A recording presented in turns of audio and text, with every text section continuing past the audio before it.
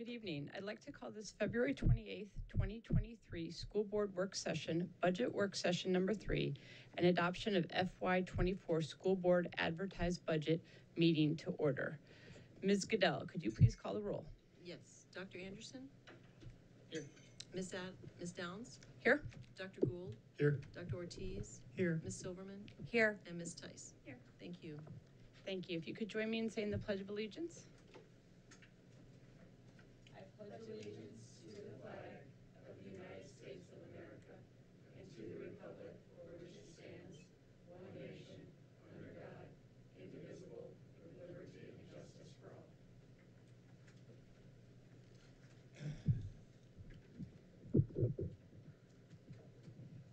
Thank you. If I could have a motion to adopt the agenda, please.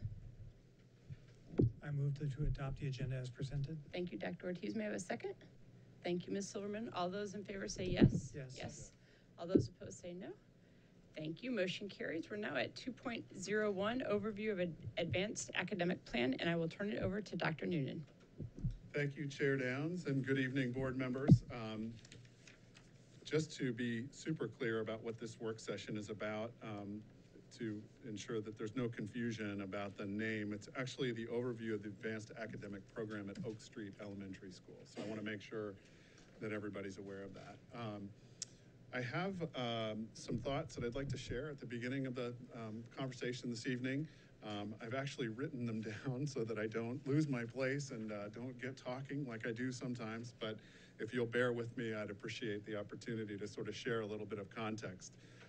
So first and foremost, we're super pleased to be here tonight to speak about the advanced academic program, also referred to as Gifted and Talented at Oak Street Elementary, as it has existed in the past, how it exists today, and how we envision it existing in the future.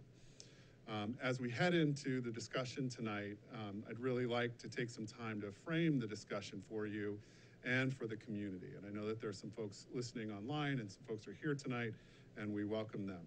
So let me just start with past years, just for a little historical context. Over the past several years, there have been a variety of models to support GT students at Oak Street Elementary. For example, prior to COVID closures, level 2 students, identified level 2 students, were pulled out once per week per identification, which in some cases was up to 8 times per month. Additionally, level 2 students that were identified were also in what was then called ACE Tiger Paws, which was as many as 4 mornings a week of differentiated instruction with their academic peers, led by a general education teacher and supported by the gifted and talented teacher. Neither of those have happened with fidelity post-COVID. Post-COVID, the model has provided some pull-out services for our identified gifted students with a GT teacher. Our level 1 students were accessing some services with the GT teacher during Tiger Paws last year, and the level 2 students were pulled out, in most cases, at least 4 times a month for differentiated services with a GT teacher. To be clear, the model of support for GT identified students has changed from year to year for a variety of reasons, to include, first and foremost, pandemic recovery efforts. Current year, so let me fast forward to this year. In the past year, Oak Street Elementary has experienced a change in leadership and staffing that coincided with some previously planned programmatic changes to the GT program that were not communicated with the precision necessary for our community or for our staff. Some parents were left to wonder, why is this happening? We understand this programmatic transition needed more discussion. We own the lack of communication and regret that it didn't happen on the front end. But in an effort to mitigate the issues raised, we did make some changes for some identified GT students. So let me get into the weeds just a little bit here to provide some clarity.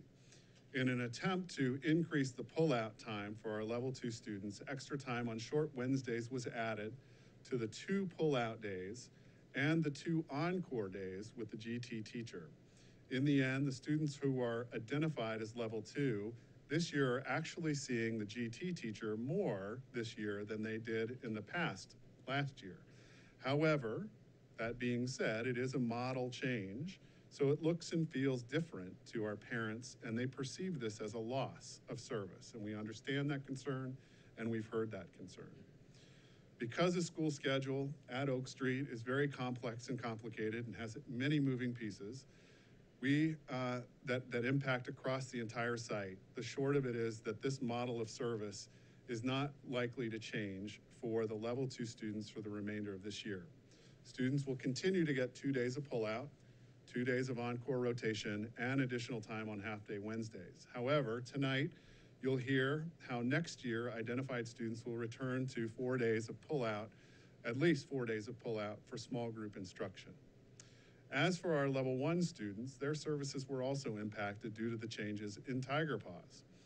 This was the identified venue where students would be receiving differentiated instruction from a GT teacher.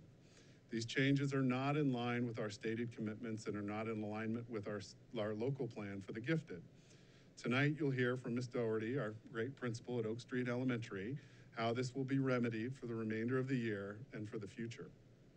So future years. And let me just start with a quick story. When I became the Assistant Superintendent for Instructional Services, or Chief Academic Officer in Fairfax County Public Schools some 15 years ago, I had a conversation with the then middle school director. And I said to the middle school director, we were in this conversation about summer school. And I said to the middle school director, what materials and resources do we use for summer school? And she gave me the long list of materials and said, these summer school materials are awesome. They always get our kids from where they are to grade level. And I said, where are those resources? And she said, they're in the warehouse. I didn't know I inherited a warehouse when I became the Assistant Superintendent for Instruction in Fairfax County. And I said, well, why aren't they being implemented in the regular year? And she said, well, then we'd have to cancel summer school. And so it's an insane story, right? So the idea is, and there's an analog here, that we shouldn't in good conscience reserve those materials that we know work for one purpose or another. We should be implementing instructional programming to support all of our kids during the school year. And that makes for good best practices. So right, wrong, or indifferent, whether we believe it or not, and I believe it just in the years that I've had, in my experience, schools generally have a history of reserving some materials and some supplies for certain kids. And in this particular circumstance, over summer school, it was my goal to get those materials and resources out of the warehouse and get them to kids. And so our goal here is very analogous to that story, and it is to provide the most rigorous materials and instructional practices for more students at Oak Street Elementary and not hold them in reserve like the summer school materials had been. What's best practice for our advanced academic learners or our GT students is best practice for all of our kids. So some examples of some things that have been traditionally reserved across systems: Socratic seminars, De Bono's thinking caps, critical and creative thinking skills lessons, William and Mary units of study. As students get older, document-based questions. These are all things that we know work with our advanced academic learners, but we should be applying those in all of our classrooms because all of our kids can meet a high expectation when we set it, with the appropriate amount of scaffolding and structure. So an author that I admire a lot, whose name is Barbara Blackburn, brings light to this idea and has put her thoughts into a set of critical statements for consideration. And she calls these the 7 myths of rigor. And Blackburn says, these myths are in place and they often perpetuate the status quo and ultimately keep systems from moving forward to provide deeper levels of thinking and learning for all students. So here are the 7 myths, and I'll just share them with you for consideration. First is, lots of homework is a sign of rigor. I think we would all agree that more homework is not a sign of rigor. Although many of our parents will say, my kids aren't getting homework, the class must not be very hard. Well, it's different, right? It's about how you approach that work. The second is, rigor means doing more work. So in other words, you're done with your assignment, I'm gonna give you something else to do, and the more you do, the more rigorous it is, and that's absolutely not the case. The third is that rigor is not for everyone. That myth is debunked all over the place when we know that when we provide students opportunities, they'll meet it. The fourth is providing support means lessening rigor. We know that our students that are special needs students, our students that are ESOL students, our kids that are not identified as GT or advanced academics, with the appropriate scaffolding can meet a benchmark that we set for them that can be often very rigorous. Resources equal rigor. In other words, if we give these particular resources, they equate to a rigorous instructional program. And we know that that's not true. Some resources are good, some resources are not good. Standards alone take care of rigor. You've heard from the state of Virginia that our Virginia standards of learning are the most rigorous standards in the country. That's what the Virginia Department of Education will argue. And the truth of it is I can teach a standard one way that's rigorous, or I can teach a standard another way that's not rigorous. So it doesn't matter what the standard is, it's how you approach the work. And lastly, rigor is just one more thing to do, that in some ways, some people interpret providing a level of rigor with depth and complexity for students is in some ways one more thing that they have to do, and that is truly a myth. So I want to focus on on those 3 and 4 in particular. So 3 was, rigor isn't for everyone, and 4 is providing support means lessening rigor. Rigor is for everybody, and providing support is how we achieve it. Rigor in the end is how we approach our work in curriculum instruction and in student engagement. I believe, we believe, we as an instructional team believe that we must expand opportunities for all students, and it's a matter of equity, and it's in alignment to the school board's equity policy. Furthermore, in our core values that were adopted as part of the strategic plan, we wrote in there, we will hold students at the center of our purpose, culture, learning, and environment. We'll empower students to achieve success through high-quality teaching and learning. And the last core commitment is we will actively work to remove systematic barriers to equity in our schools, interrogate and dismantle policies and practices that are at the root of inequity, and provide adults the training they need to foster inclusive learning environments. So tonight, Ms. Doherty is going to share with you her vision for the future for not only identified advanced academic students at Oak Street, but also for all students at Oak Street in an effort to break down the barriers and put teeth into the expression that we often use of all means all. So tonight, we are making an adjustment to the budget that we've shared with you, and that is in the budget motion, and there's a full 1.0 teacher position in the budget that we hope that you will adopt as your advertised budget this evening that will be assigned full-time to Oak Street Elementary to work with identified gifted students and to support the work of expanding access through model lessons and supporting teachers as they earn their endorsement in gifted and talented education. Ms. Doherty's leadership around this work has been greatly appreciated, and many on her staff are already excited about the future of where we're headed. When we raise the bar and level up, our students can achieve. Many of our staff at Oak Street are experts in scaffolding learning, differentiating instruction, and supporting students to achieve their fullest potential.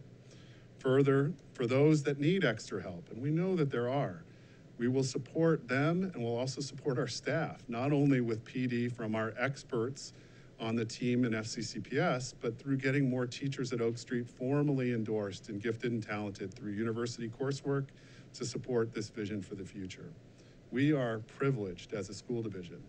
On the FCCPS team, we have those that have not only implemented advanced academic programs, but also worked in them and are intimately familiar with how they run and work well. We have a plan that supports learning for our students and for our teachers. In the end, learning of the change in programming and working with our amazing team to reconfigure our approach, we've determined that we can offer going forward, we can and will offer something going forward that will meet the needs of all of our learners and be more equitable than we have been in the past, truly opening access through a both and. So it's not the tyranny of or, but the beauty of and approach.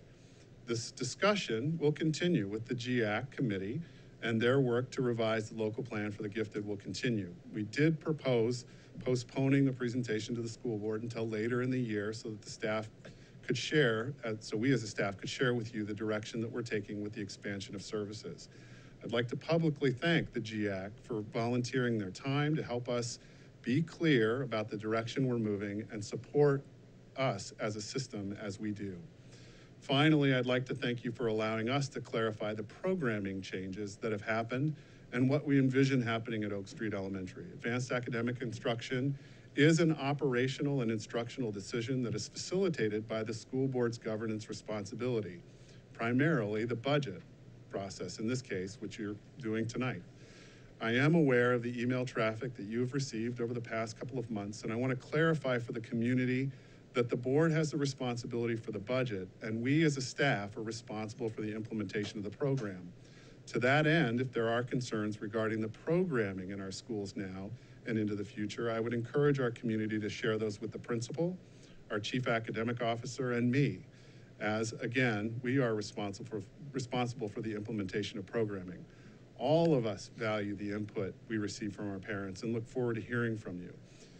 So with that, I'm going to pass the presentation over to Ms. Doherty to take it away, who will introduce Morgan, who's with us today. And I also want to thank Julie Macrina, who's back there, Peter Weilandman, who is with us, and thank William Bates for his work on this presentation as well. So Ms. Doherty. There we go. Are we who's manning the slides? Okay. You will? Thank you. Will you take us to our current levels of service? So keep going. Keep going. Keep going. There we go. Thank you. So first we're going to look at what's currently happening this year.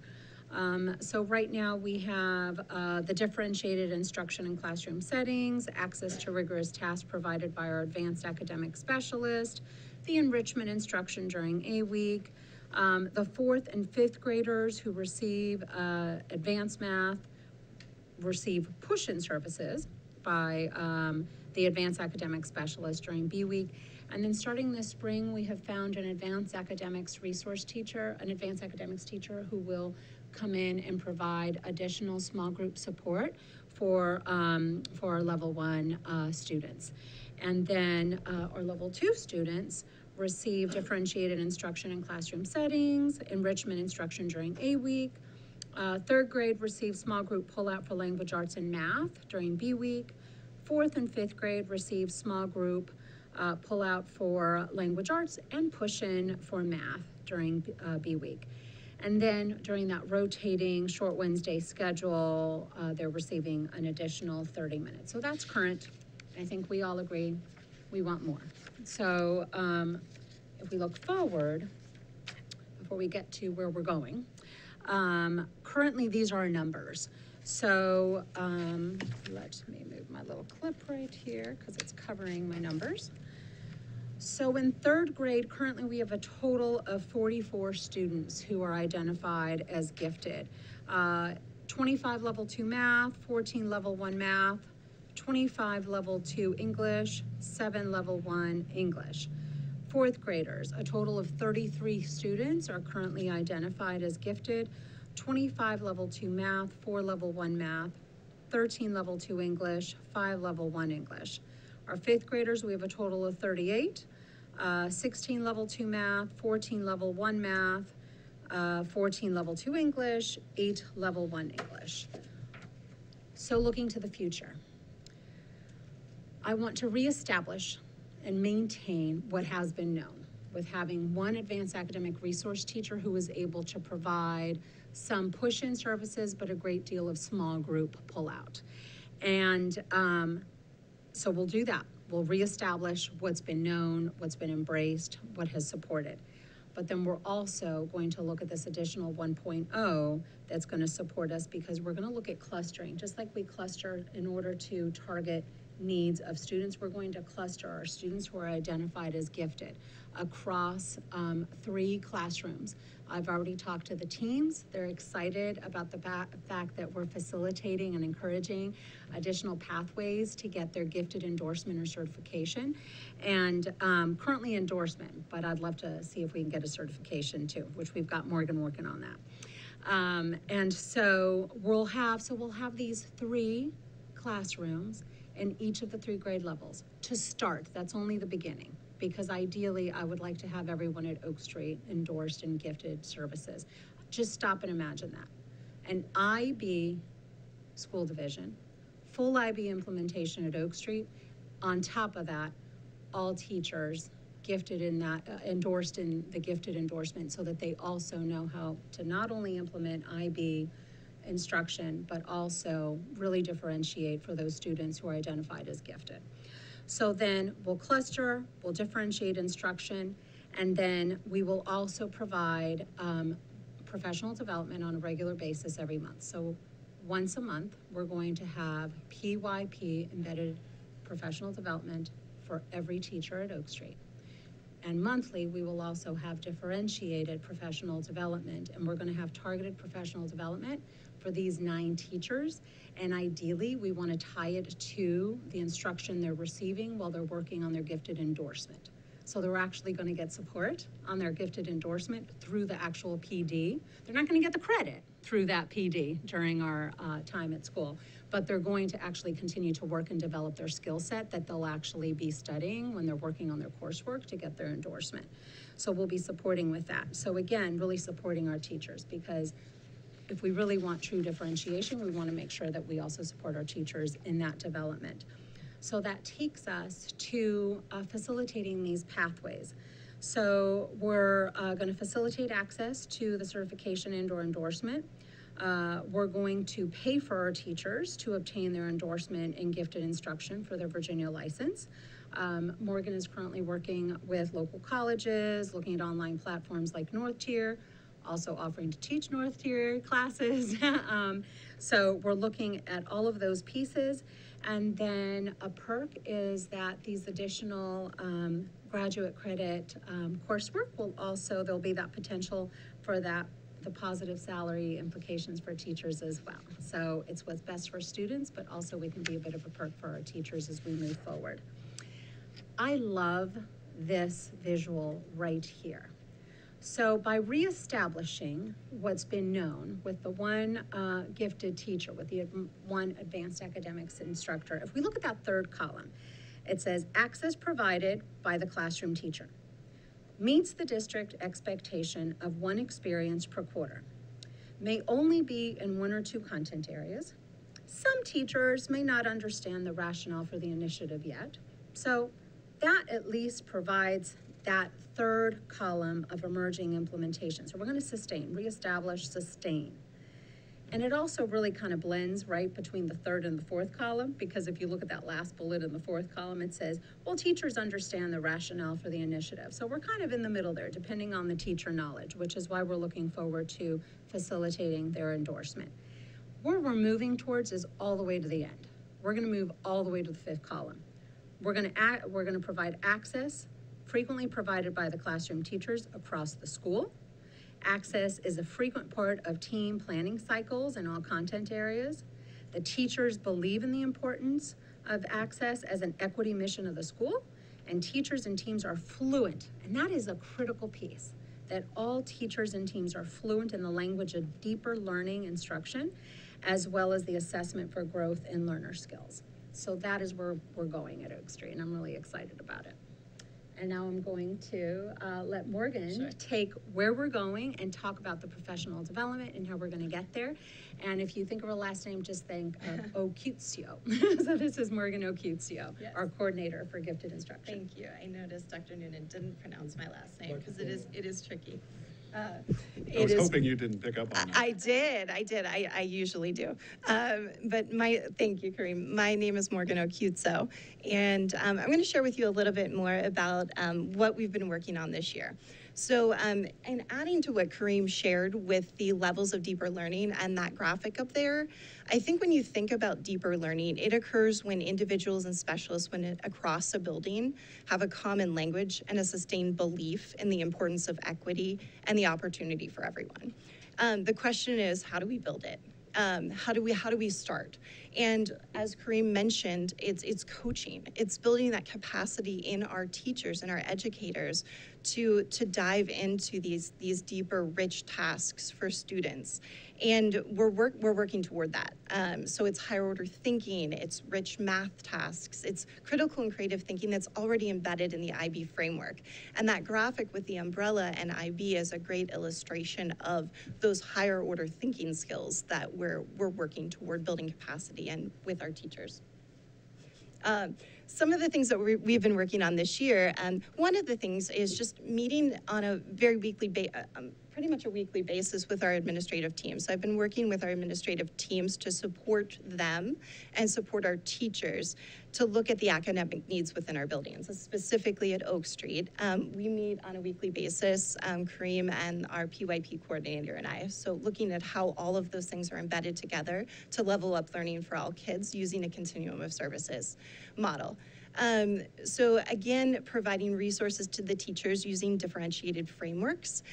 There's a lot of work that's going on behind the scenes with the intranet and providing levels of service and curriculum frameworks for teachers to utilize to engage in higher level and order or thinking skills and best practices.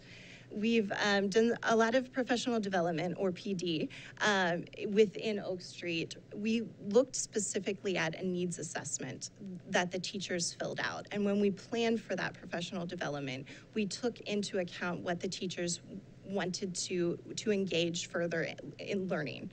I'm also working with Oak Street specifically on the intake process when students are coming new to the district. So when kids are coming new to the district, they come with a cumulative file. And in that cumulative file is a record of service, or if they've had services in another district, there might be also a test scores.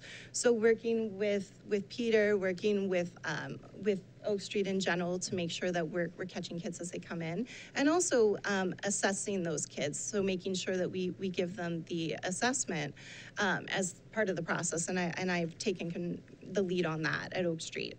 Another thing that we've been working on is our screening with second graders coming up to third grade. So there's a lot of data points that we need to collect for that, and I've been working toward that. And then I've been exploring a lot of pathways with VDOE, as Kareem kind of mentioned, in terms of how do we provide an endorsement process for our teachers that we can support here in Falls Church, and that we can make a manageable undertaking for our teachers, knowing that their time is valuable and the coursework takes a lot of time to complete. So I've been working with the Virginia Department of Ed to make sure that we explore all of the pathways that we can. So differentiation in FCPS, I think it's important to consider that when we differentiate, we have to consider individuals' interests, readiness, learning profiles in context of the larger group. So when we change the we can change their learning environment, the content, and our instructional plan. And as Dr. Noonan mentioned, there are so many great best practices that we've started to embed using different types of lessons within our collaborative team meetings at Oak Street. And some of those are the William and Mary units. Jacob's Ladder is a phenomenal curriculum unit of study where you challenge kids to synthesize and analyze texts at a much deeper level. And that's embedded in what the best practices that we're trying to accomplish. And then rich math tasks as well. So some of those rich math tasks, when I say rich math tasks, what I'm speaking to are those tasks that get kids thinking about how to manipulate numbers. And we're working toward that as well. And the last slide is a multifaceted model in action. When we think about the profile of a gifted learner, giftedness is multifaceted.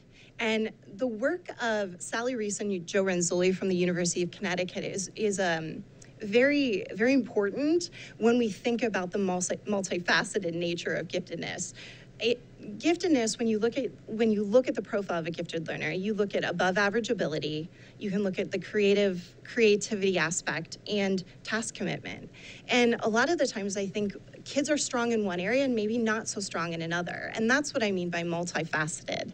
And when we look at best practices in gifted education, that continuum of service model is highlighted in that graphic up there because we're meeting the kids where they're at and leveling up learning for all kids at where they're at.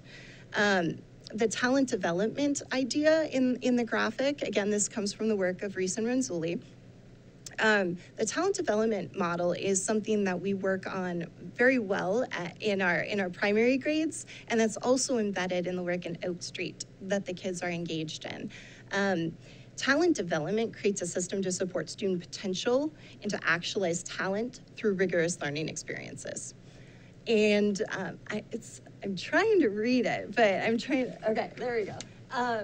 So again, just providing that broad range of experiences for students, for anything from language-rich curricular tasks to problem-solving tasks in math.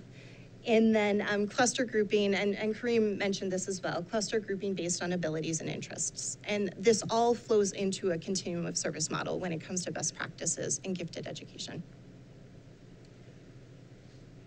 So then, if we look at having 2 full-time advanced academics teachers, here's how I see the use. One, whoops, I thought it was loud enough. Okay, so here's how I see the implementation of 2 advanced academic resource teachers at Oak Street. One will reestablish and provide what we've known of small group pull-out, some push-in. The other one will provide the biweekly enrichment where we're differentiating for all. I also really want this teacher to look at starting to identify gifted opportunities and traits in all our learners, and I really want them to create a portfolio for every single one of our students at Oak Street so that we have evidence that we can talk about for every single child at Oak Street, okay? So that will be every other week. Then every other week, they're going to go into the classrooms, those 9 classrooms we've identified. They're going to go in, they're going to model, they're going to coach, and they're going to further differentiate for the students in those classes. And so that's how we're getting to the end of that graphic, where we're providing for all our students and we're truly differentiating for our students who have been identified for gifted instruction.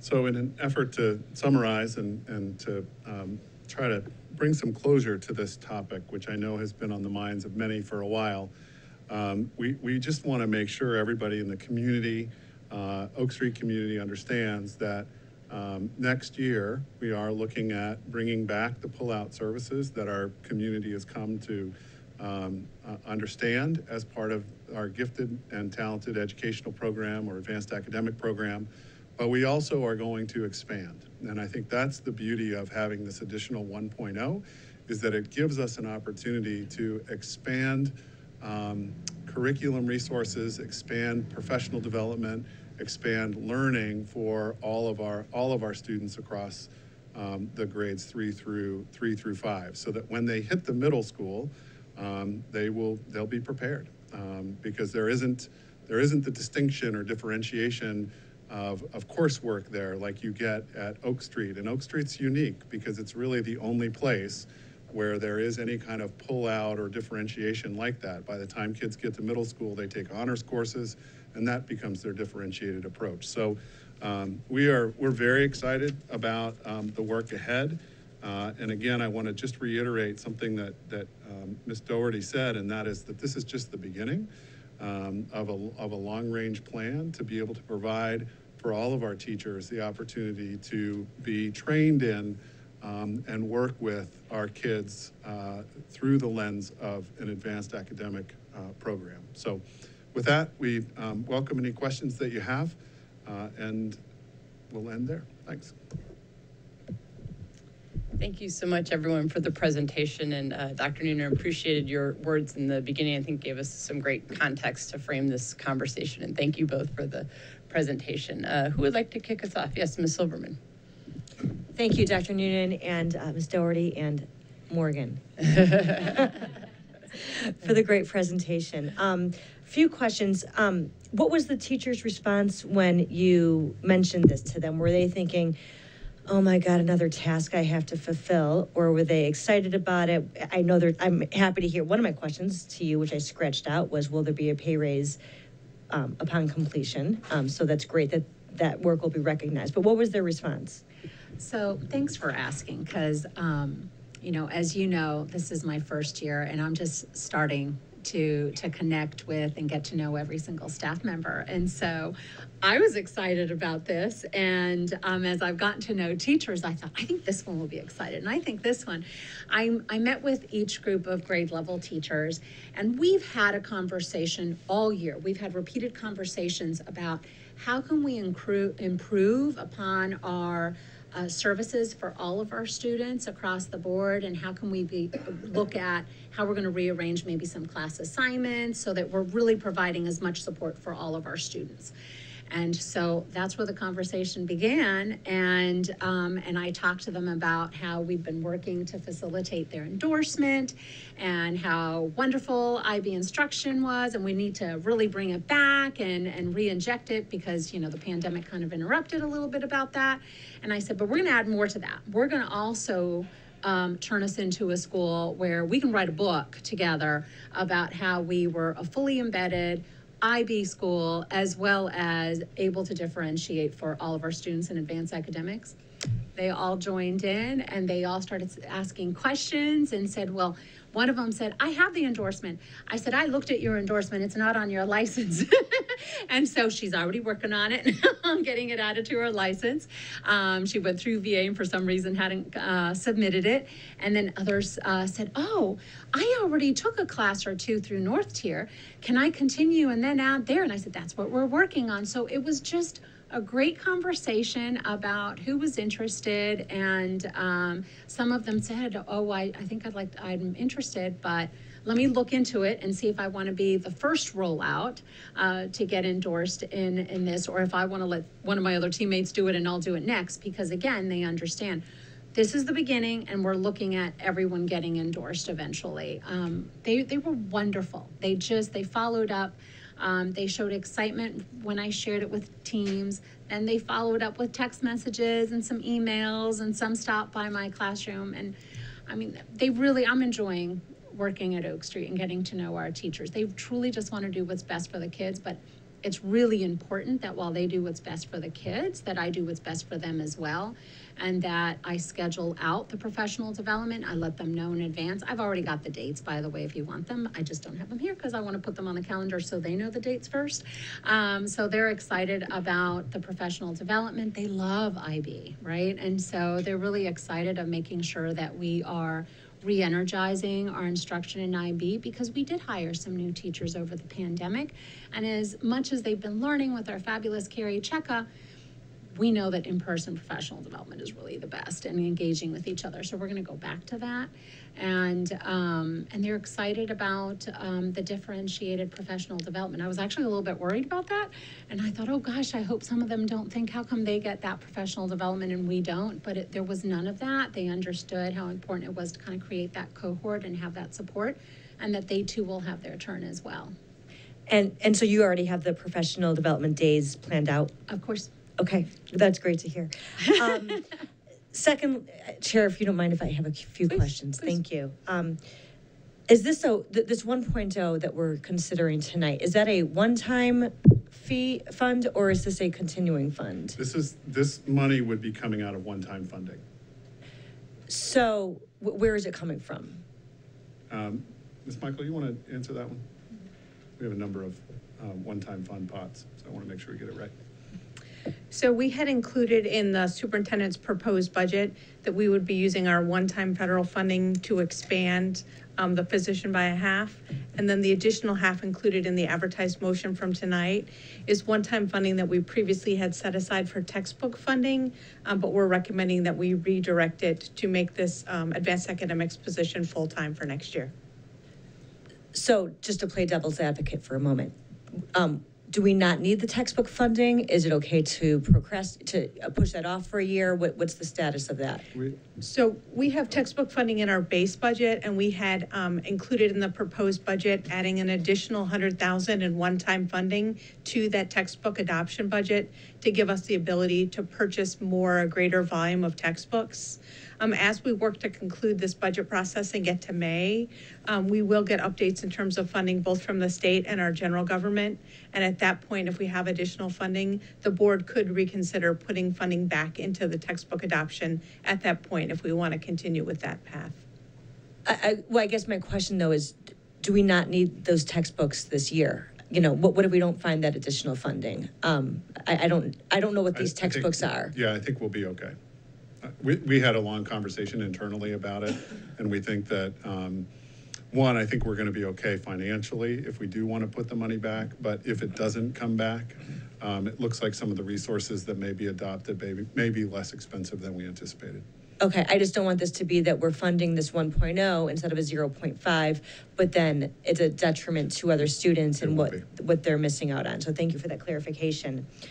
And I think finally, I guess, sorry, two more things. So this is funded for 1 year. Why is it not necessary to fund it for more than 1 year, or are we looking to fund it?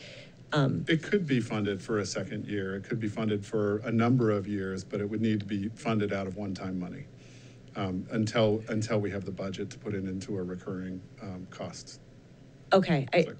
But Do we I think it's- anticipate based on the model that as we have teachers come online with their advanced academic endorsement after that first year, we may not have a need because we'll have many more teachers with that endorsement at Oak Street, and students will be assigned to homeroom classes with teachers that have the advanced academic endorsement. So they'll be with a gifted and talented teacher all day long, not just in a pullout. And that makes sense. So the need might decrease Correct. once we get more teachers certified. And finally, Dr. Noonan, I wanted to thank you for, I guess, kind of clarifying the roles between what the school board is responsible for and what you and Ms. Doherty and the rest of the staff is responsible for when it comes to operations and what we do as a school board in terms of budgetary line items. I would be happy to support this additional 1.0.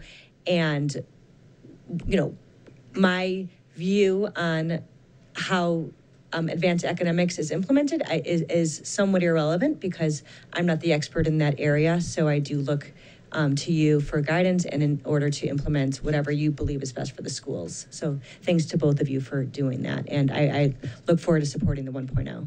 Thank you. Thank you, Ms. Silverman. Ms. Tice?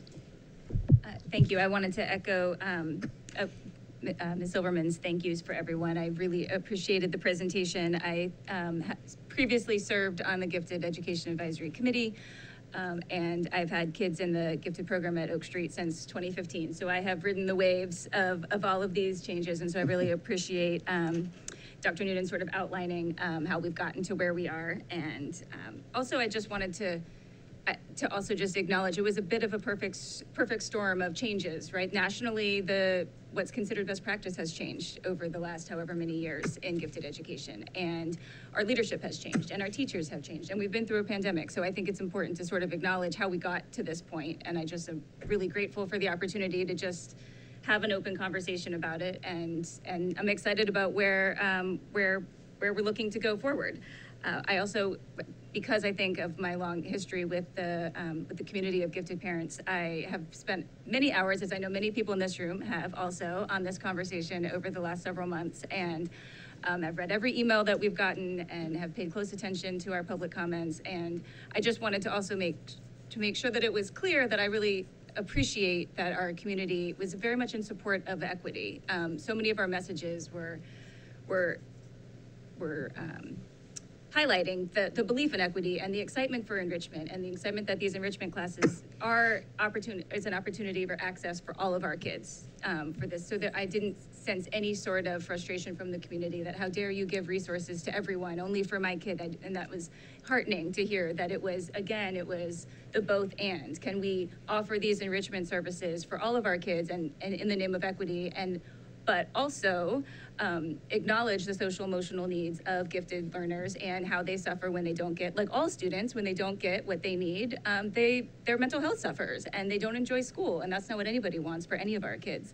So I think that moving forward, this model of all day, every day gifted instruction is really exciting. So I want to stay open-minded, and I'm encouraging the community to stay open-minded to services not having to look like a pull-out model. I mean, if your kid is getting pulled out 1 hour a week, and that's the 1 hour a week that you made a dentist appointment, then there's their services for the week. That's really frustrating for the kid and for the parent when that's the 1 hour a week they look forward to. So to think about it being an opportunity for them to have all day, every day, like every kid should have access to what they need for their, why we say name and need all day, every day. So I am excited about that as well. I do have a couple of questions. Since I've been around and engaged in this topic, I have always wanted and never quite been able to access a resource for parents for when you get this letter that says, your kid got identified in X, Y, and Z. And the letter has changed over time and has gotten better over time and clearer over time. But if there is a resource available for parents to say, what does that actually mean? Like, what should I expect? What is a reasonable expectation for parents? And if there was somewhere we could point them, whether it's on the website or it's a brochure or something, so when they get this letter that says, then they know what the expectations are. And then I think that would also help communication moving forward, so that what parents are expecting is the same as what the schools are planning to offer. So I don't know if that's if No. that resource I get exists it. and I don't know, then that's a question. If it doesn't exist. So then what it's a I'd like to do is actually looking at our future plan, which isn't that far into the future. Again, we've got the dates. Morgan and I will work on a letter that more clearly explains to parents, so that when they find out that their students have been identified, parents will have a better understanding of what that means at Oak Street, and also, of course, that they can reach out and contact us as well. And what Kareem doesn't know is I've already drafted one, so it's in the draft form that we've been working on. She's drafted one, and I'm not surprised. She probably put my name on it already Not too, yet. but it's okay, we're Not good. yet. We'll have it. It makes perfect sense. We'll That's have it. wonderful. I think that would go a long way to sort of easing the miscommunications too, and then everyone is expecting the same thing. Additionally, the teacher I haven't hired yet, because you have to vote, will also be working on a new newsletter. So I want to make sure that we are able to communicate exactly what gifted instruction means at Oak Street. And so then that way, this teacher that will be seeing everyone through enrichment and then pushing into the classrooms, that she'll be able to share more information about that. Because I think as parents, we want to know, well, what do we ask our child? Because otherwise they come home, what'd you do today? Nothing. Great, so glad you did nothing. So this way you're able to ask those great questions about what they really did do and how is that different, and what units are they studying, and also to find out, well, what's also happening in the small group pull out as well. So we'll want to make sure that we really beef up that level of communication as well. And the fabulous thing is that I won't be the new principal at Oak Street anymore, so I'll also be able to tell you all the great things that are going on too. That's great. Thank you so much. I had one more question, if that's okay. For not just for those of us in the room who are more, maybe might be more familiar with the concept, but when we talk about differentiation, it can mean a whole lot of things, and it can also mean nothing, depending on how well it's actually implemented, right? It can be wonderful, or it can just be a buzzword. So I guess if you could kind of expand upon what differentiation should look like, and what parents and students should be able to expect when we say that we're, because we're really putting more of the expectation on the classroom teachers with this new model that we're looking towards, or even with the gifted teacher pushing into the classroom of a clustered classroom, but it's still going to be heterogeneous as opposed to a pullout, right? It's not like everyone in the room will be identified gifted. So there will still be more levels of differentiation than in a pullout experience, right? So if you could kind of expand on what should and could be expected by parents or kids to kind of know what we're aiming for, or how to hold Absolutely. how to hold people So I can tell accountable. you what I'll be looking for. And this is just one quick and easy when I walk in the classroom, what I'll be looking for. And there are various types of differentiation, but one thing I'm going to look for the moment I walk in the classroom is small group targeted instruction. So when you're differentiating, you're accessing different resources. You're either scaffolding up for the students who need some scaffolds to get to where we want everyone to go. You're also differentiating with Williams and Mary units, Jacob's Ladder, critical and creative thinking lessons, although I really want that done with absolutely everyone. But I'm looking to see, what are they doing differently for each small group that they're working with? And for instance, when this additional advanced academics teacher is in there, I'm gonna look to see, are they co-teaching a focus lesson that is the greater topic for all, and then the gen ed teacher is also working with a small group over here, differentiating over here. That advanced academic teacher is pulling another group over here and differentiating over there. And what part are they doing independently? So I'm looking for that targeted instruction, different resources they're using. What's the same, what's different? Because it can be thematic. It can be that they're all really studying the same topic, but they're studying it in different ways. You know, there's differentiation going on right now with the PYP exhibition. Is anyone a mentor in the room? Uh-huh. Multiple mentors. in there.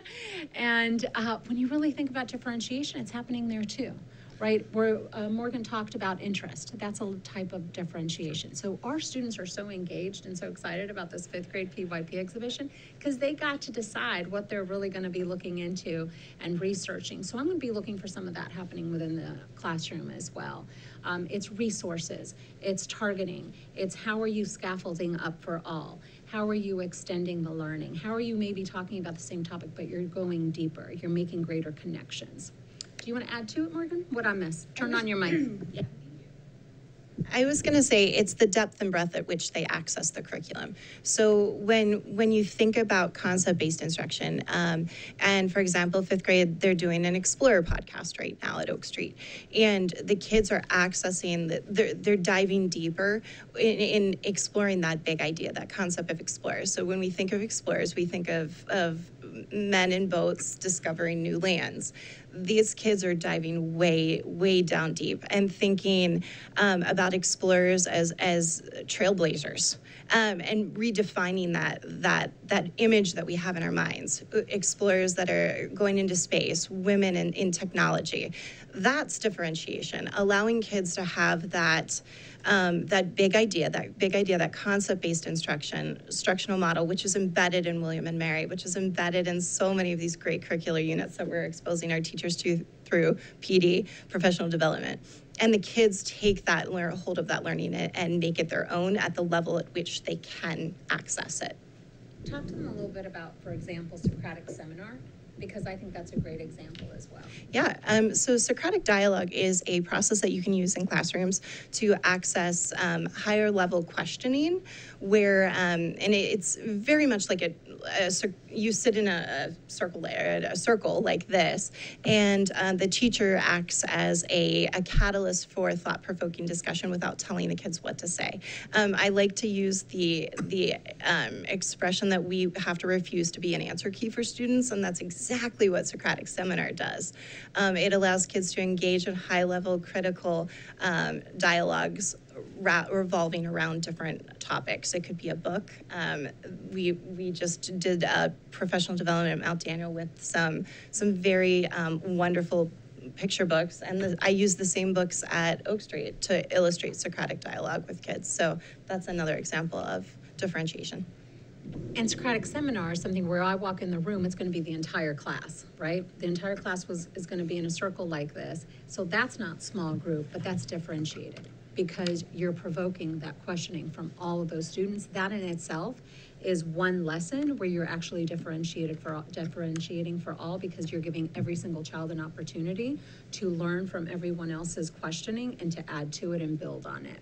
But you're also adding scaffolding kinds of questions in there too. Exactly. And that's another form of differentiation. So if a student is having difficulty accessing the content or concept, you can ask a question that's at a different level to allow them entrance and access to that communication, just like you can take a question and really go deep. So what Morgan and I use similar language, but slightly different, just in terms of, when I think about differentiation, it's by content, process, and product. You can differentiate the content based on the level, and we do that all the time with leveled reading books, for example, is all differentiated to meet the needs of our kids. I did a reading professional development with one of our great reading teachers over at Oak Street, Katie Reardon, yesterday, and she had a whole, folder full of differentiation. You can also so that's content, process, just how do you go about it, giving a lot of students voice and choice.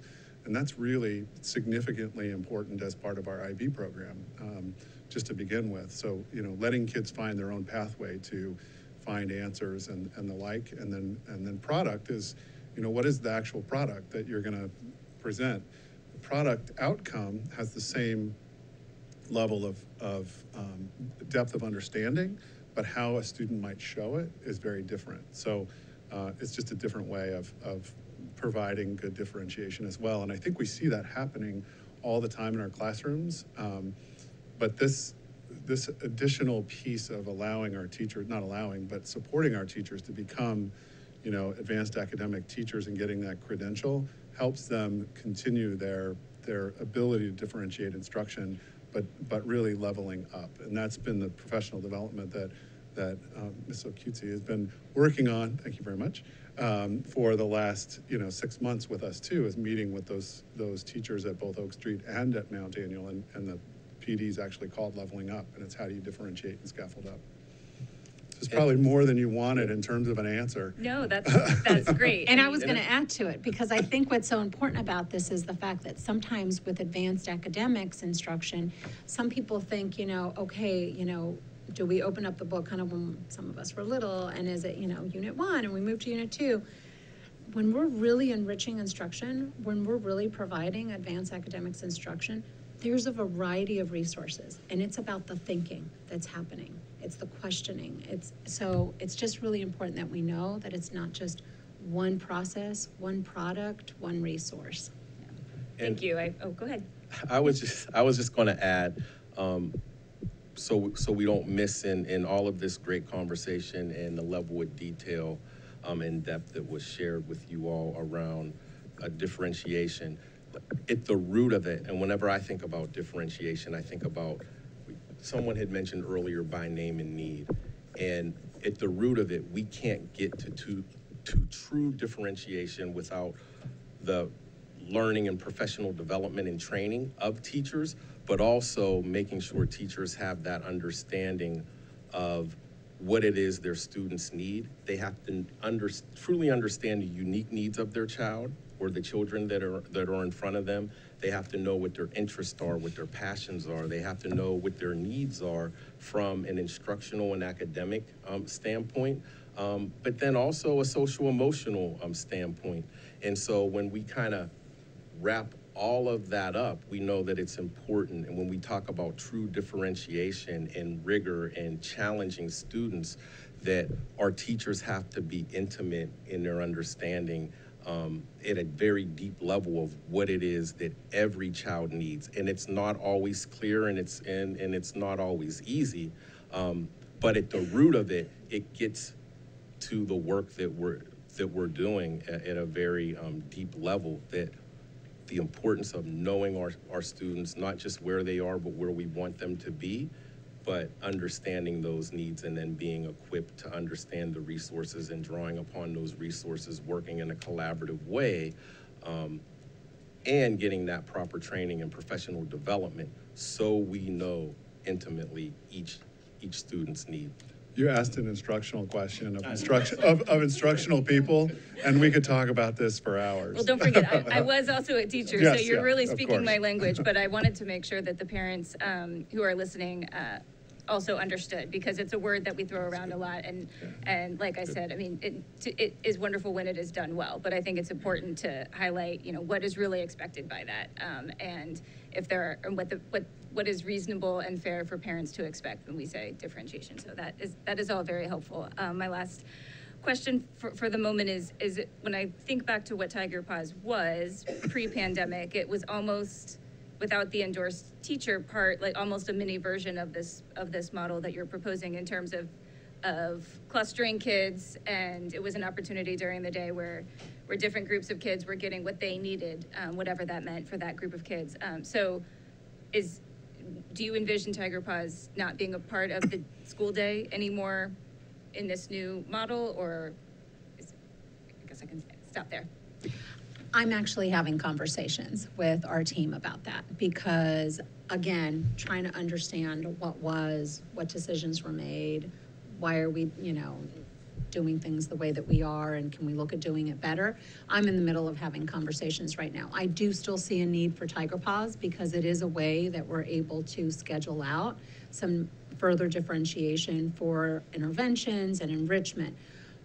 Exactly what it will look like, I'm not sure, because I'm having those conversations right now. I have my own ideas, but I want to value everyone else's ideas, because I do understand that within 30 minutes, we want to look at the impact of transitioning from class to class and making sure that we're spending more of that time actually with instruction. I've thrown out some ideas that would lessen the impact of that transition, such as partnering up class teachers during Tiger Paws, so that it's just trading out across 2 classes and then assisting them in differentiating to provide those interventions. That's a thought. So we're in the middle of those conversations, but I would like to improve upon our current use of Tiger Paws. That's great, and that's, way on the operations side of things, and you guys are the expert with that. I only ask because it's so detailed in our 2020 local plan that I know we're looking towards the new local plan, and I was just curious if that would be language that would be used in the new local plan. Maybe I'm getting too far ahead of ourselves. I'm not sure, Yeah. but I do know that time for intervention and enrichment is always going to be necessary in any school. Yeah. Whether you carve it out and it's called a separate 30 minutes and you call it Tiger Paws, I don't really care what we call it. Intervention and enrichment needs to take place at every school and every grade level. So that definitely needs to continue. Thank you. Thank you, Ms. Tice. Vice Chair Gould, did you have some questions and comments? My glasses. if we can do it. No, I echoing, I appreciate the time, the energy, the effort to come and talk about this. I know this has been a topic that we've explored before, and given the number of changes, it's great to have this kind of transparency and especially the enthusiasm, which is always helpful. And Dr. and I appreciate your comments as well and the acknowledgments in the beginning. I think that helps set the tone for the conversation tonight and also going forward as well, because I think we still, with any kind of change, it's not just going to happen in one night. So I appreciate you setting the tone for how we're going to navigate this. A couple points. One is, if you look at a textbook of what differentiation would be to be successful, you all hit every single checkbox. You talked about professional development, you talked about teacher buy-in, you talked about curriculum that is not just, adding extra worksheets, but targeted and aligned with differentiation. And unfortunately, differentiation in education is usually a term that is thrown in many other districts, and it's not implemented with fidelity. In fact, it's not implemented at all, but it's a term and so you're up against, the misnomer of differentiation. But I would say that how you all described how this is going to be happening, it doesn't seem like any stone was unturned in terms of how you're approaching differentiation. So that's great, and I'm excited about that.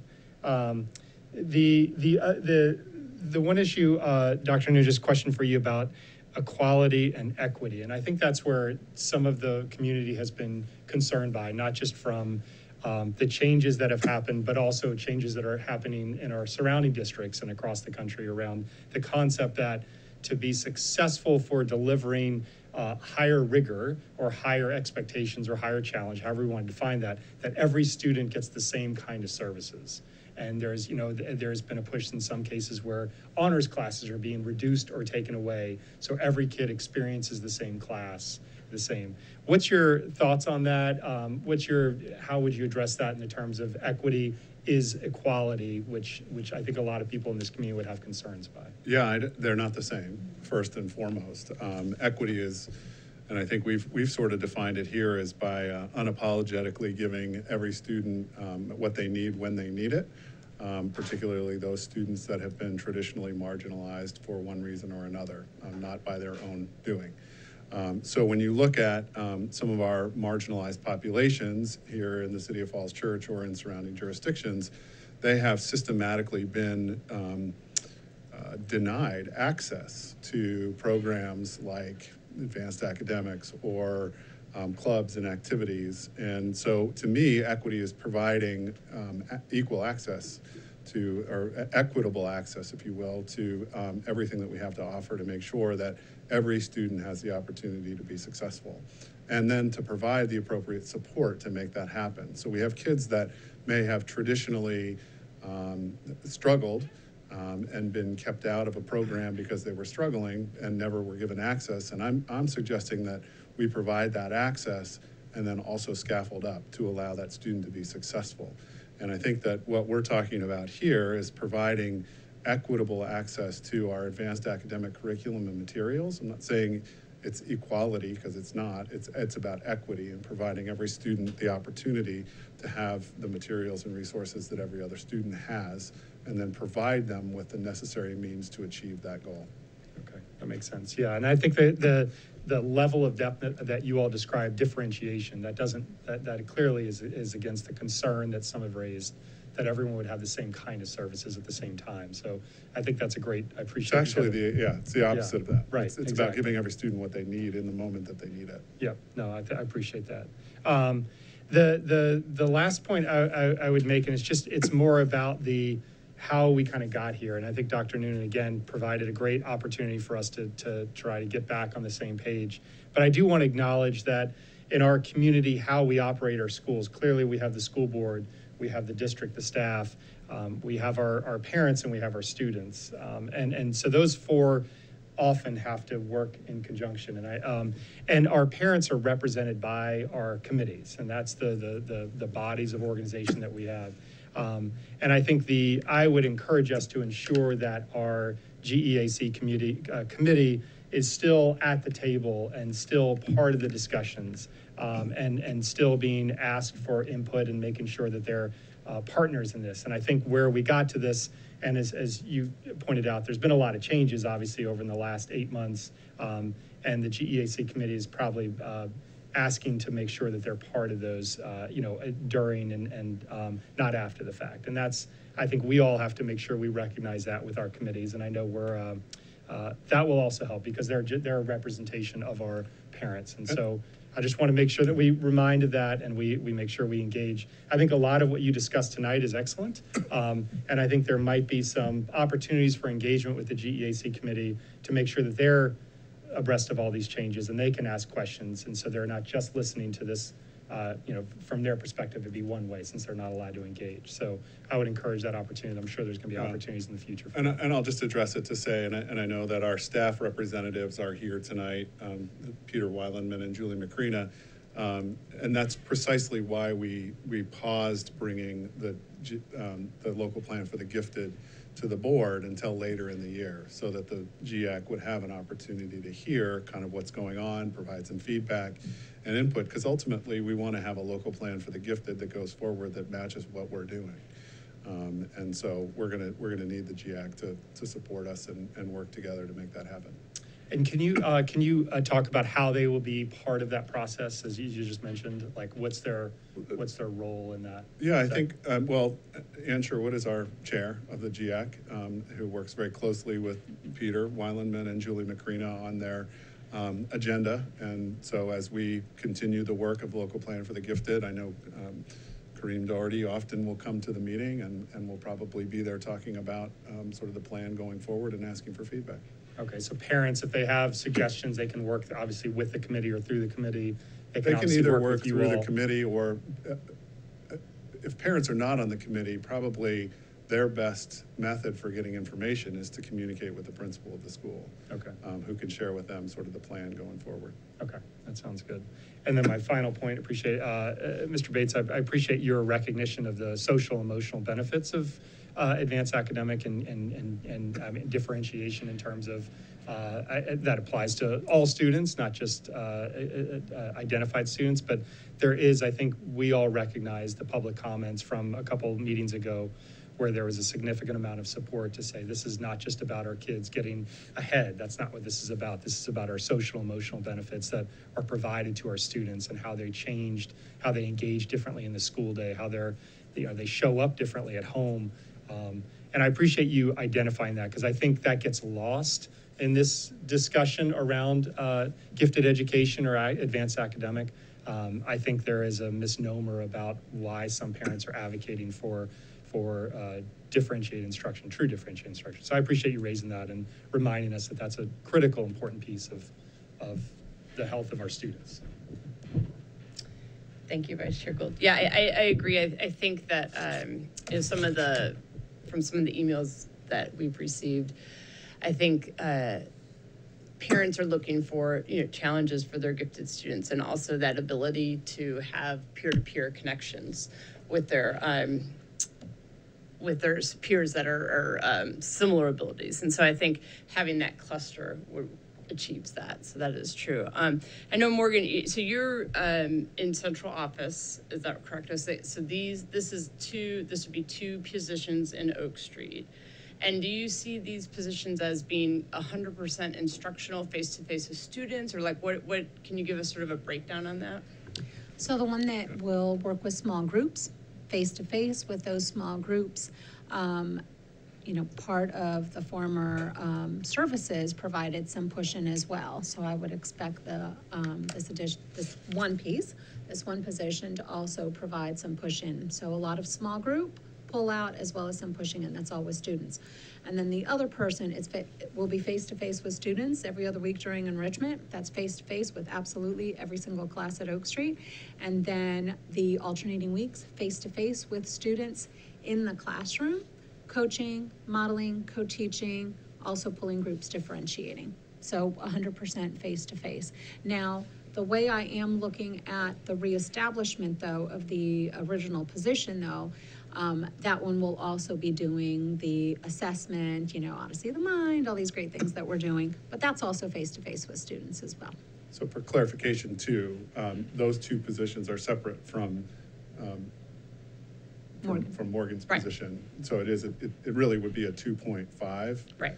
So it's much more than we've had in the past. Right, and that was sort of part of the point I was trying to Right. drive home. And more, sorry for my ignorance of your position, but are you also working with gifted across the division, right? Okay, so. K-12. Okay, so we have you here focusing on, because we're focusing tonight on Oak Street. but- Correct, yes. So we may invite you another time to hear about the whole system. That would be So, wonderful. Yes, thank you. Yeah. And anyone else have any questions? Yes, Dr. Anderson. I just want to echo thanks again for all the work that's been put into this, and it looks like you all put in a lot of thought. And I just had a quick question on, you know, as you go about doing all these changes, I guess how are you going to assess whether things are successful or whether they need to change? You know, are you going to be just measuring inputs, looking at outputs? I'm just curious. It's all the above. You have to look at the quantitative as well as the qualitative, right? When we're talking about the socio-emotional, that's qualitative. Are our kids available for learning? Are they all interested in being in school? Are they all happy? Are they engaged? And then the output. Are they producing? Are they learning? Are they able to communicate their learning? So we're going to be looking at all the above. I'm going to be in there evaluating how teachers are implementing. I'm also going to be using those observations to see what else do we need to do to our professional development, because when we go in, we want to make sure that we're identifying what are all the great things that are happening, what are areas that we can improve upon, and what can we do to support our teachers so we can get there. Did that answer your question, or is there something more? Yeah, mostly. I just, it's always, whenever I'm kind of planning out things, I always like to think about, okay, well, here's the data that I have, whether it be qualitative or quantitative, and then looking down the road, it's like, when am I going to assess it? How is it going to be assessed? And so I'm sure you have all that. Another piece I really want to look at too. I do know we need to go home eventually, but I could talk all night. So when we look at those portfolios as well, that we're going to have the additional teacher collecting, my hope is also, quite frankly, that we're going to have enough evidence and we're going to have enough access to this rigorous instruction that we may end up identifying more students for gifted services. So that's part of the measure as well. And if I may, so we talked about the qualitative and quantitative. I think two important quantitative pieces that we need to look at is one, the model that provides support in a pathway for additional teachers to reach that gifted endorsement or possibly certification. So we're looking at from day one to whatever that marker is down the road, how many additional teachers have we been able to support in that? And then the other is we have to look at our identification process and the results that it yields. Are more students being able to access? Are more students of color being able to access based upon their time with teachers who have been trained, who have received a level of training that they had not previously received? What are the performance impacts on those students who may or may not have been gifted identified as gifted, but we know they're getting that exposure to the levels of rigor as well as that support and that differentiation. And so I appreciate the question, because those types of questions have to push us to look at assessment and accountability. And absolutely, we want to look at identification and increases, as well as those performance metrics. And that may actually be more of a longitudinal look too, as we see kids move into Henderson and the high school. How many of our students of color are accessing our advanced academic courses at the secondary campus, as an example, because they've had more exposure to the differentiated scaffolded instruction for advanced academics. Yes, Ms. Heiss. I just wanted to add a quick note on that same topic, that I know that this has come up at GIAC meetings also, and just historically, there's also been a lot of bias and prejudice in identification for gifted services, right? I mean, that's obvious. So I think there's a lot of interest, both, and staff have been talking about it. I think we have some wonderful staff who are very invested in looking at ways to look at our identification process and see what can and should be changed to make sure that we are reducing those biases and making sure that all kids who deserve to be in our programs can be. So I'm assuming that would be part of the conversation later this spring when we look at the local plan, and changes to identification would be part of the general plan, because identification generally happens, the first wave happens at Mount Daniel, right? So didn't come up tonight because it's not specifically an Oak Street piece. But we have recently had to take corrective action based on some feedback from the state. And so we are looking at a broader way of identifying kids going forward. Great, that's great. And I do think we have the right people in place in this room and elsewhere in the community to make sure that we really do the best we can with that. Thank you, Ms. Heiss. Ms. Silverman. I have another budget question. Do we need to review the line item on salaries? Because is this going to affect the salaries next year, or is it the year after? It won't impact salary file next year because it's the one-time only funding. I'm sorry, for a teacher increase in pay for getting the professional development and getting the certificate. Yeah, go ahead. So teachers, when they earn additional graduate credits, can move up and shift pay lanes. So it's really going to depend on how many credits teachers have and when they reach that next threshold, right? So if they currently have a master's degree, when do they get the master's plus 30 credits? So we typically have funding set aside each year to adjust when teachers receive a higher level of education. So my assumption is this will just flow into that, and it's something that we would normally expect. It may happen a little bit sooner with this support from FCCPS, but we should be able to manage it. Okay, thank you. Any other questions from anyone? Well, this has been a really informative presentation. I think, I know that this board has publicly said many times that we definitely support extending all these resources to all of our students, but at the same time, as we talked about equity, making sure that our students who need that academic challenge also have that. So I think this has been a great presentation. Has really helped informed us as to the direction of Oak Street's academic. Ms. Tyson. Sorry, I meant to say this earlier, that Jess Goodwin is also co-chair of the GIAC. So I wanted to thank her for her. No, it's new this year. She came on board to help Ann. Sorry, Jess, if you're watching, she's also the PTA president. So, no, that's fine. So anyway, thank you again, because this has been really informative. I think, part of, where, and you acknowledged this, Dr. Noonan, was some of those communication pieces early on. And this is things before you probably even came here. And so I think one of the things that we notice, the community notices, is communication is a big piece of it. And so this has been, I hope that our community will watch this presentation. I think it's really informative and very clear, and it's really helped us understand better where we're going. So thank you both very much for that. And Dr. Noonan, thank you again for your putting everything in context. I think that was really also helpful, setting us up for this conversation this evening. And thanks to the team. Yes, thank you both. And I'm sorry that those in the audience weren't called upon, but thank you for joining us this evening, and we really appreciate it. Thank you. Okay, we're going to move on now to, and this was usually the star of the show, is Ms. Michael at this meeting, so we'll turn the spotlight back over to her here. We are now at 3.01 FY24 budget questions and answers, and I think can I shoot it directly to Ms. Michael, or would you like to? You can. I'm just going to sort of set it up to say that, what we'll do tonight is kind of what we've done the last several nights, is we'll go question by question. And if there are any questions about the question or the answer, let us know. Otherwise, we'll just kind of keep moving through the questions. So, Ms. Michael. Thank you so much for the opportunity to review the budget questions. The first new question this evening is number 25, state support cap.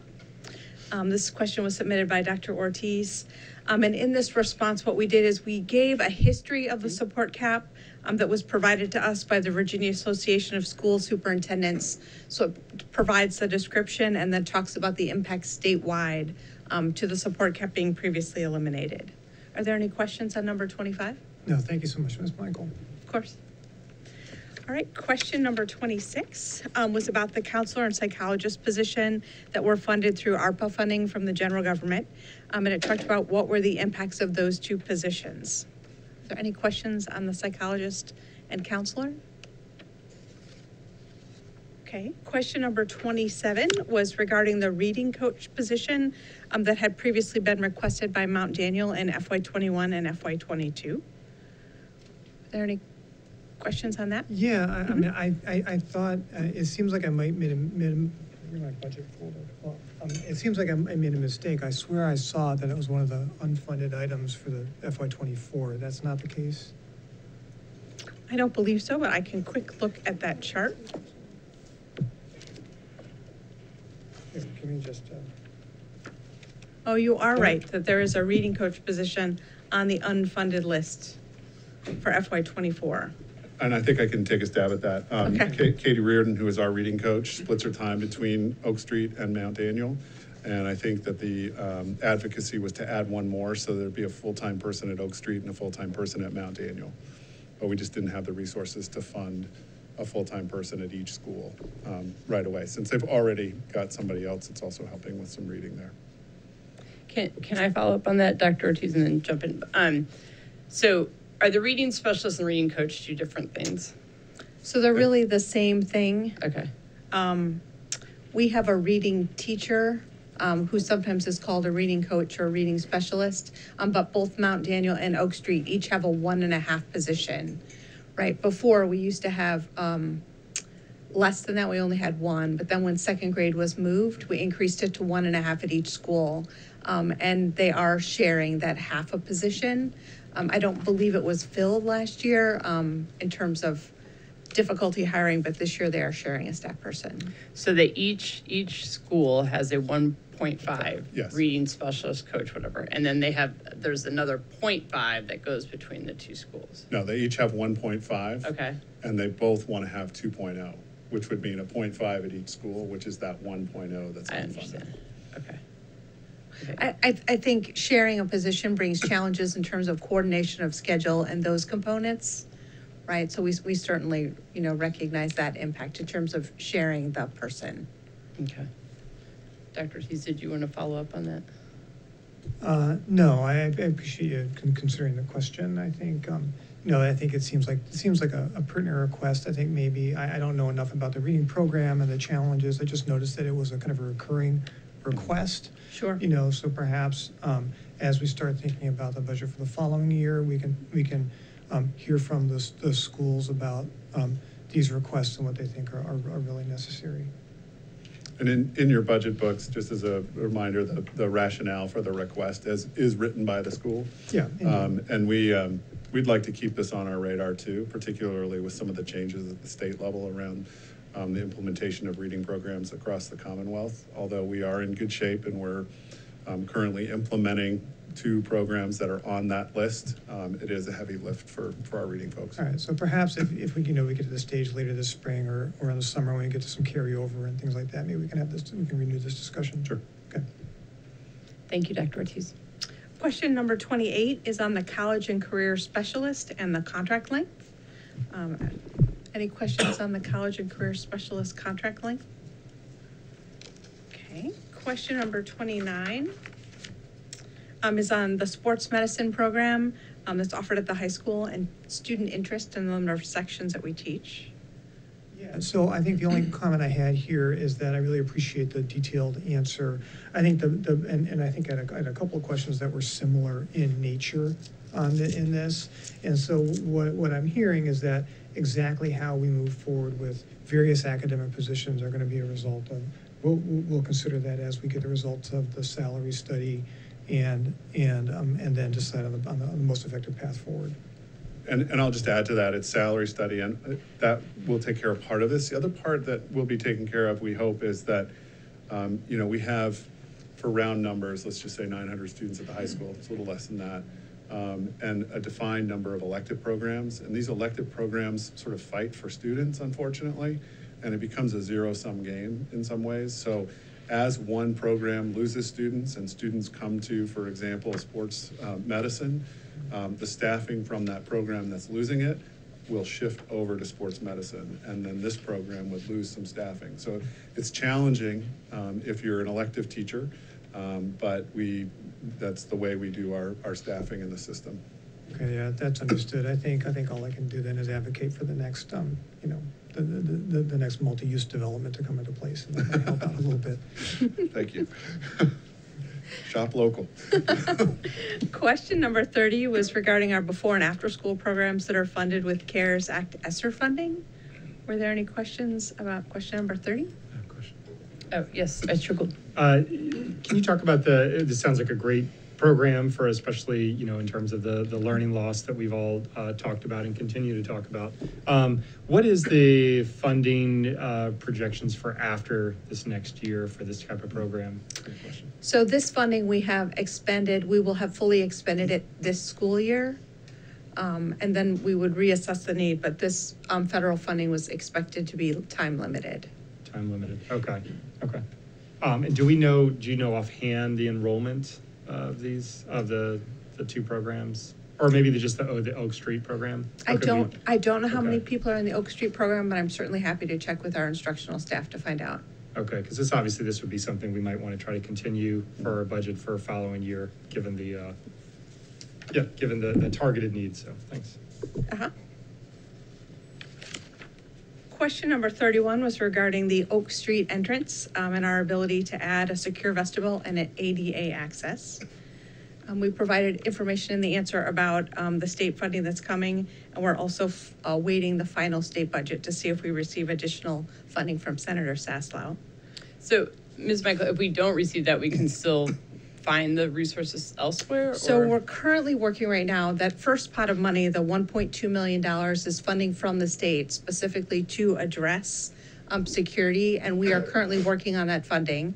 Jim Wise, who's a purchasing agent at the general government, is in the middle of that RFP process. So we're fully moving forward as if that's the funding that we have. Then depending on what happens to the state budget, we'll either expand what we're doing and do more and enhance it, or we will try to move forward and expend this first set of money from the state. When the final RFP bids come in, we'll know if this state funding will fully cover that cost or if we need to come back and ask for additional funding. I see, that makes sense. Thank you. Yes, Ms. Tice.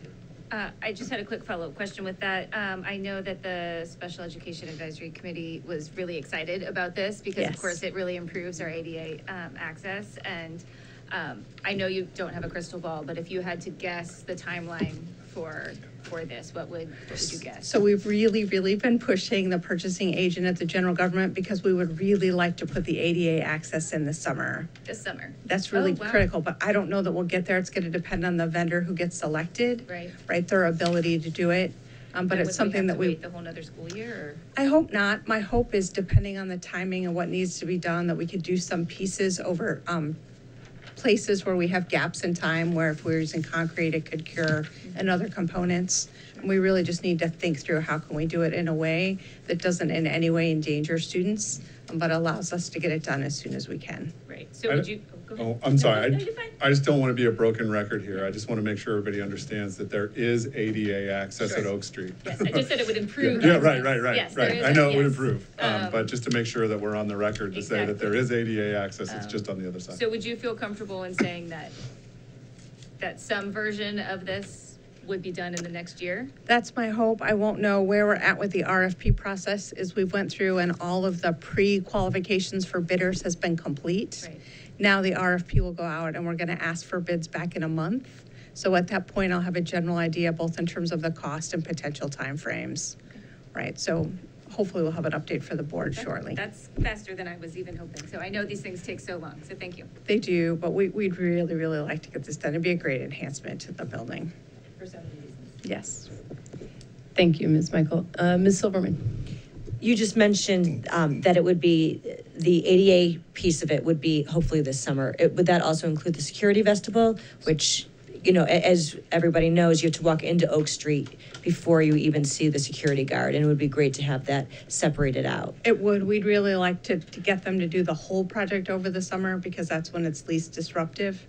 But again, once we have the final vendor selected, then we can look at both the time frame and the cost. Okay. I'm super excited. The pre-qualified bidders have done previous work like this, which is a great sign.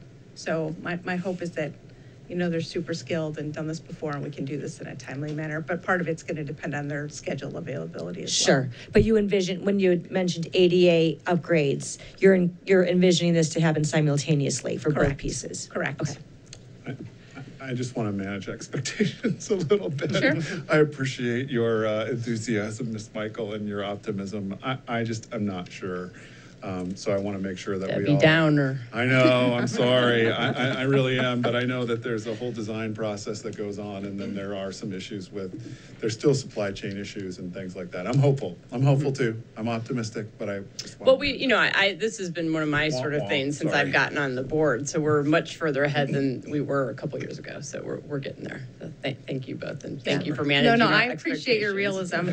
My goal is to push this vendor as hard as we can. Absolutely. So, Thank you. Anyone Yeah. else? Anything else on this question? Okay, thank you, Ms. Michael. question number 32 is regarding special education expenditures. So we've provided an answer that looks both at the budget and the actual expenditures, and then talks about our budget development methodology. Any questions on this? I just want to say thank you. Just to clarify, so when you're producing FY24, you're basically looking at the staffing at the beginning of FY23 to kind of project out to FY24?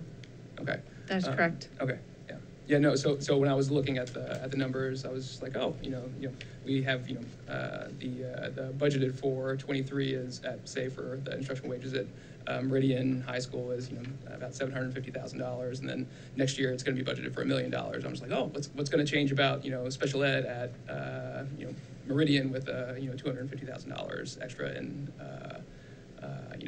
instructional wages.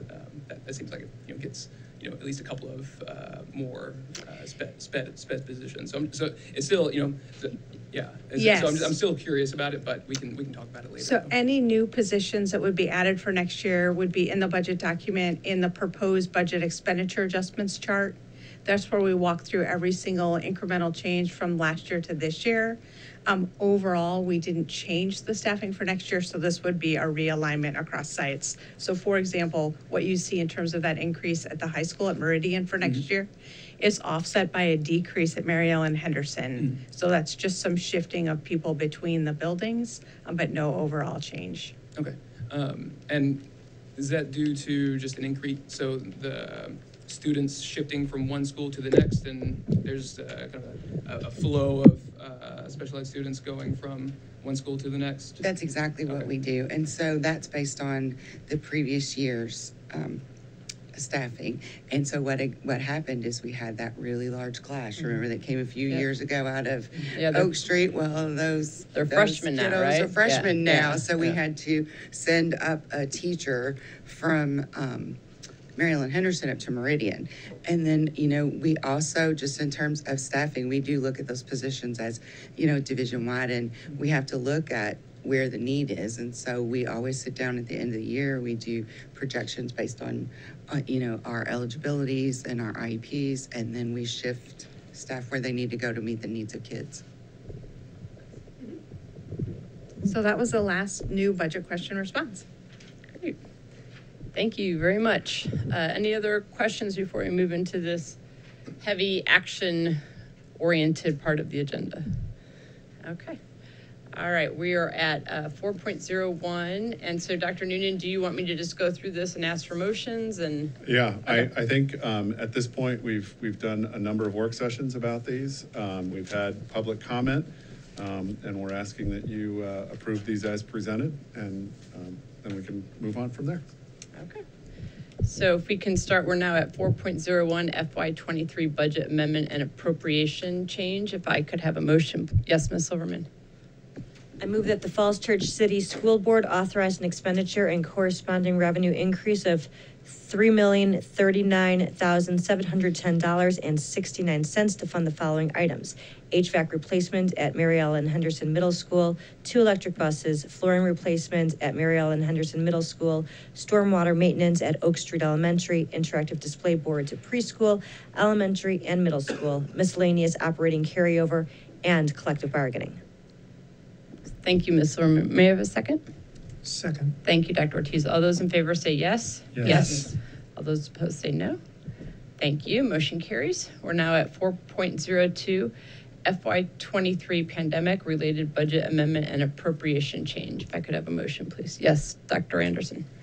I move that the Falls Church City School Board authorize an expenditure and corresponding revenue increase of $987,348 to utilize federal pandemic funding for student support positions and programs. Thank you, Dr. Anderson. May I have a second? Thank you, Ms. Silverman. All those in favor say yes? Yes. Yes. All those opposed say no. Thank. Oh, congratulations.